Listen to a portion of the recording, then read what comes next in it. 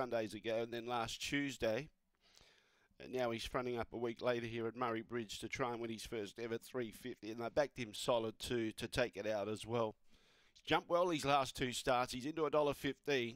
If he jumps like he did his last two starts, then the $1.15 quote will be spot on. Set to go away, didn't jump that well. Blazemaker cut across in front of the favourite who had to dodge traffic. Aston Scorcher gets to the inside, Stokes up now. Miss Bunty behind it, out wide Victorio married twice. Behind those Banjo Riley and Headwood, but now Aston Scorcher starts to stretch right out and gets 3 wins within 10 days and does it by 4.5 lengths. Second Blazemaker, Victorio married twice. Behind those Headwood, Miss Bunty, and pulling up quickly at the tail end of the field was Banjo Riley with them, but the favourite too good, didn't jump that well, got chopped out just after the start, then was able to get across, go between runners, between Blazemaker and Miss Bunty, found the rail and then started to excel, and at the halfway mark the race was in his keeping. 3, 4, 6 and the gallop, 19.25. Fourth goes to number 7, 3, 4, 6, 7, 5 3/4 lengths the winning margin, 19.25 the time, 1 3/4 between second and third,